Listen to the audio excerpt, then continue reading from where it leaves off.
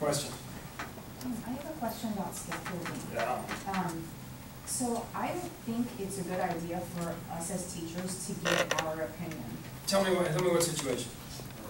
I don't know about a situation, but I mean, that's just what I was taught, because then they don't really think for themselves. So I think about scaffolding, and like, I don't think that's a good foundation of, but hey, this is what I think.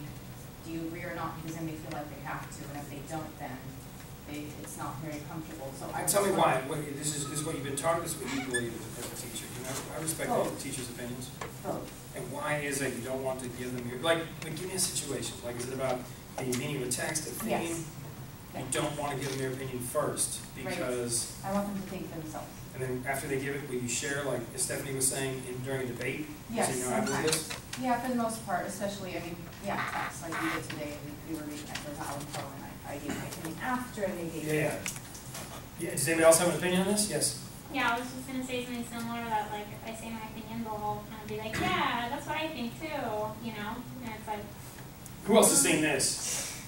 I've seen this, yeah. They want you to tell them the answer so they can fill it in and move on to the next thing, yeah. I agree with you, you know, I often will not. But you bring it up in this because why? Well, is this a reminder? Well, I don't think, that's not a good foundation of scaffolding, like if I... Oh yeah, I don't know how to explain it. Well, like, I show this icon, like, for example, I just don't want my kids to be, this is giving them the answer. You know, what's the theme, y'all? Okay, I'll tell it to you. Now listen, I want y'all to read in pairs. I'll read for you, you know? Yeah. Foreshadowing is clues, right? This is just that's clear, right? Oh, I'm sorry, maybe that's my only classroom and my own experience, right? This is, you gotta do the work. What is foreshadowing? Look it up. You know, and, all right, reread this one. No, literally reread it. Read it to me. Okay, what'd you do? You know, and then what does that lead you to believe? And so what do you think is the meaning? That's what I consider the scaffolding approach. And then like, to be honest, I think we all start with those expectations, and then, right? Like they're constantly challenged, right, in classroom, whether it be behavior, whether it be, am I going to give them the answer, or am I going to let them struggle? Who in here, you know, has had the biggest breakthroughs when you're struggling, like as a student, and you got to do it on your own? All right, that's where usually. How about make mistakes? Anyone learn from their mistakes from the past? How about this week? Does anyone learn from a big? Okay, I didn't want to get too personal here.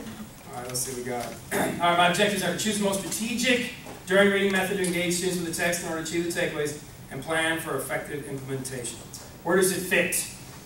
Right here, chunking the text. Man, we've got this. Who feels comfortable about chunking the text so far? I know I should stop here. I should stop here. Excellent. Student takeaways. This is what they need to get. I have my BFF, I have my best friend for life, right? I got my text overviews, these are the takeaways. Now, how are you going to get there? For example, how much support should I give students? Who's struggling with this one? How much support should I give them? How do I decide that? How will students track their thinking? What am I going to have them doing? Who in here is still wondering, what am I going to have them doing? Is anyone seeing students getting a little bored with the fill in the blank, fill in the blank, fill in the blank? Okay. That's what we're here for today, to get some new methods going. Okay, I got my opening and my do now done. I'm going to go on to my teaching, making the right choices. Teacher number one. All right, meet teacher number one. Not seeing your students draw out meaning through what the characters say and do, nor is she seeing them reread the text. Who in here is seeing students that don't want to reread? They don't want to, they say, oh yeah, I remember this, and they write it down. They don't want to reread, find details, and in other words, they prefer to ride the escalator instead of climbing the scaffold. So you want to have students like this, especially when I'm talking about this, you read. Mr. Winchester. You know, like when it's their turn, it's like, no, you read. No, I used to tell them, no, I'm a pretty good reader. It's your turn. I know this often they said, what are you trying to say? Nothing.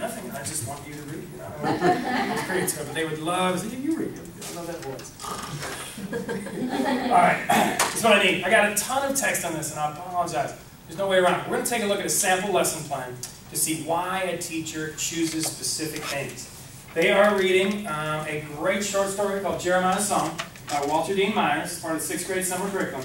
You need the background about the story, you need the theme, and you need how he conveys the theme. So please take a few minutes to read this one.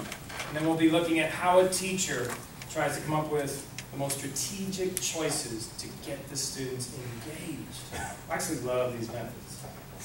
I'm trying to set you up for success.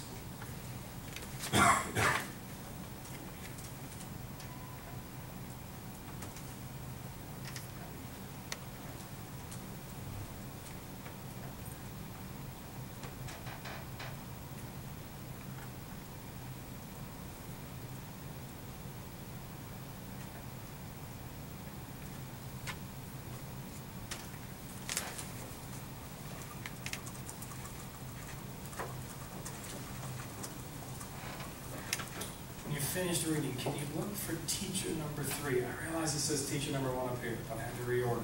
In your folders, I'm pointing where I got week 3 literacy, second week during reading the handouts. There was a folder that said teacher number 3. That's what we're looking for. I realize it says teacher number 1 up here, but the handout is labeled teacher 3. This is the first one I wanted to go through. Teacher 3. We're looking for a lesson plan. I believe it'll say JS for Jeremiah's son.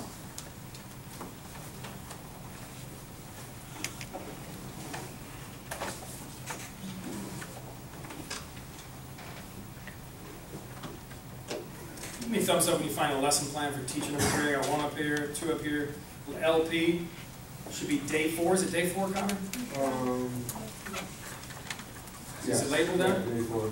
Okay, so let's see. Day 4 objective. Let me pause on this one. The real meaning. So the story ends. Unfortunately, his grandfather dies. You got a narrator who's trying to figure out all these songs this grandfather used to rely on. Are they really worth something, or were they just junk? And that narrator has 2 opposing viewpoints. 2 different characters, Ellie and Macon, have 2 different. And the narrator's trying to make up their decision. This cultural heritage the grandfather's trying to pass on, is it worth it? Okay, we've got teacher number 3, day 4 LP. And this is what we've got. We've got a takeaways. I'm going to draw this out. We've got purple takeaways. You find the purple. I think they're on page 4 of the lesson plan. I realize that it is. I'm going to have you read every other word backwards. I'm kidding. Did somebody say it was 25 pages long? Yes. Everybody got handouts? They got handouts in there.